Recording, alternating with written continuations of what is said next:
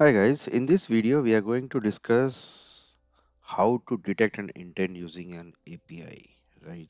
So this is the most of the times we face or most of the time we want to integrate with third parties, right? Not using the inbuilt channels. Then this API call comes into the picture. For example, let's say I want to integrate with the WhatsApp, right? My Dialogflow bot. How to do that? So this is the answer what we are looking for. I already have done the coding, which I will explain a little bit. But there are a few steps that you have to perform. Okay, so let's go to over here. So this is my code. Don't worry, this code is already been uploaded in the GitHub, and the link is given in the comment section. Okay, so what I'm doing over here. So as you remember, right, we do require some packages. So this is the package which we required. Okay, and what I'm doing is I'm creating a session client. These are the all garbage stuff that is required. Important thing is the project ID. Now how to get the project ID, right? So if I go to my the same chatbot, right?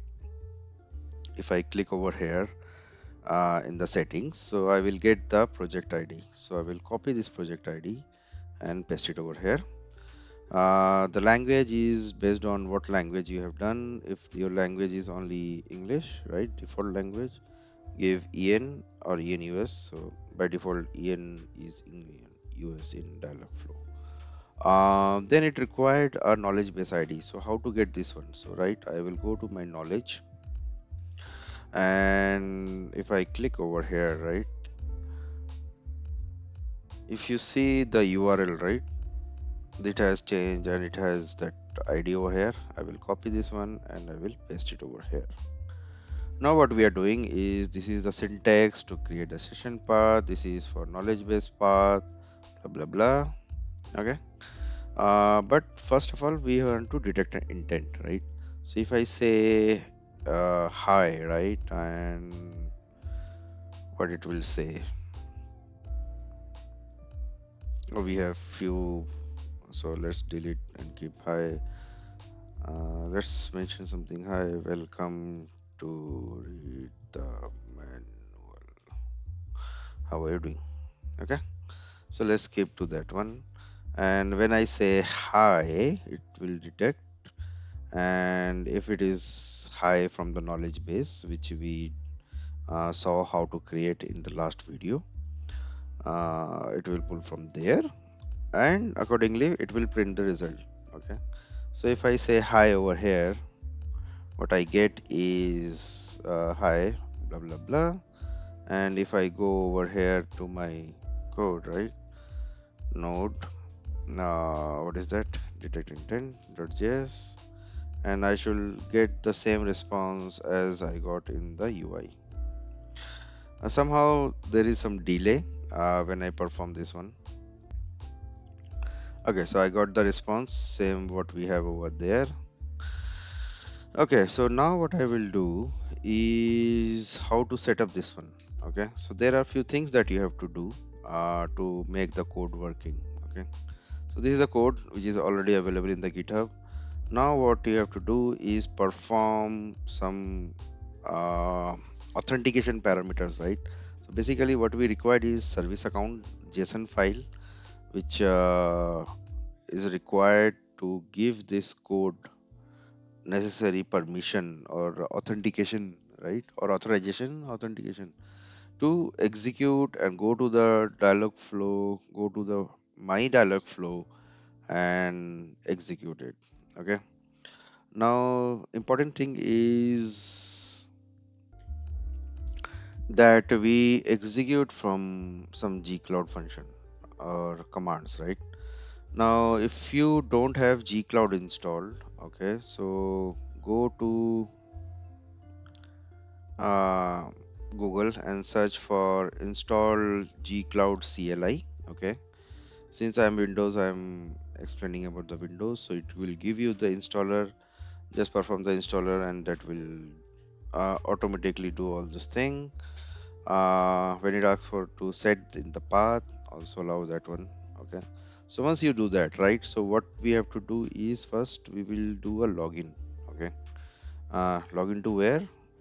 Login to our uh, what is that, GCP account, through which we have created this dialog flow. Okay, so this dialog flow use my personal Gmail account. Okay, then it will ask me for few permission, so I will click allow. Okay, now after this you get this message that you are now authenticated with the gcloud CLI. If you go back, right, you will see that you are logged in, blah blah blah, and your project is this one, right? Now if this is not your project, when I say project, again I'm going back and showing you over here. If this and this one is does not match, use this command, gcloud config set project, and then your project ID. Okay, so that once that is done, okay, so this two command is done. Now what we have to do, we have to set the environment variable gcloud authentication, right? So for that what we will do, we will paste this one, sorry, this command. So now what it usually do, it again asks me to log in. Okay, and basically what it does, it downloads your service account and paste it into the app data. Okay, so I will show you where it goes. So if I open my PC,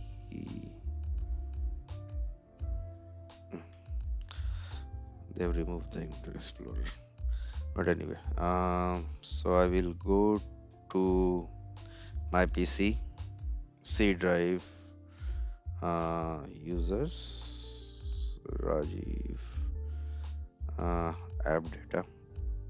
It might be hidden. Okay, I will go to roaming. If you see, gcloud is there. Now if you see, this is updated with the current timestamp, if you see, and it has the credential. I will not open the file because it contains my credential. Okay, so everything is done. You have set the project, you have logged in, and you have also set the environment variable with the default credential. Okay, now what I will do, I will again execute node, what is that, DetectIntent.js, and supposedly it should give me the return. Okay, so I got the response.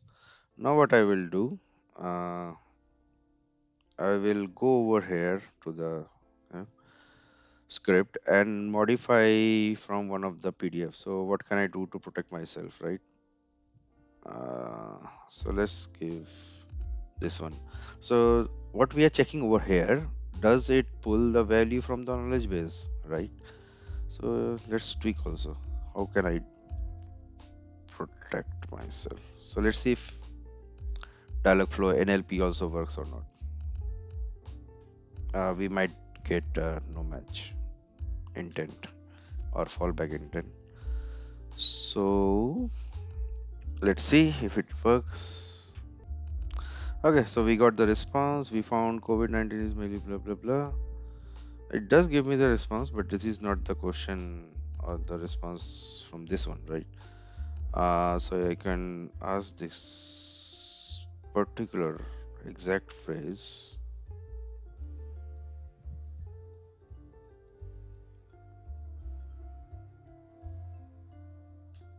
Oops. Sorry. Sorry. Accidentally I pressed the wrong command and it went to ask me via login. Make sure if you get that window, you complete the flow. Otherwise, you have to close the this thing, uh, the command window, and then again start from the scratch. Not scratch. If you have done the login and all this thing, it will stay over there. But it may occur that Google this gcloud is waiting for the timeout, which is around 5 minutes, I think. Then only you can execute. So rather than complete the if the Windows pop-up has occurred. Okay, so we still did not get which answer it is giving. So if I search for this one,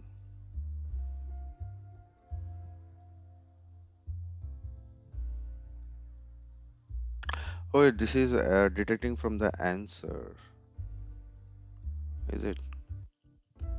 Oh yeah, yeah. This is detecting from the answer. Produce and infect. Okay, so it's basically not consider this as a question, but even inside it feels that there is a question and try to give the answer based on that. Okay. So yeah, the this is how we can use API. Right now I'm using Node.js to connect or to detect the intent and also intent from the knowledge base. Thank you. Have a nice day.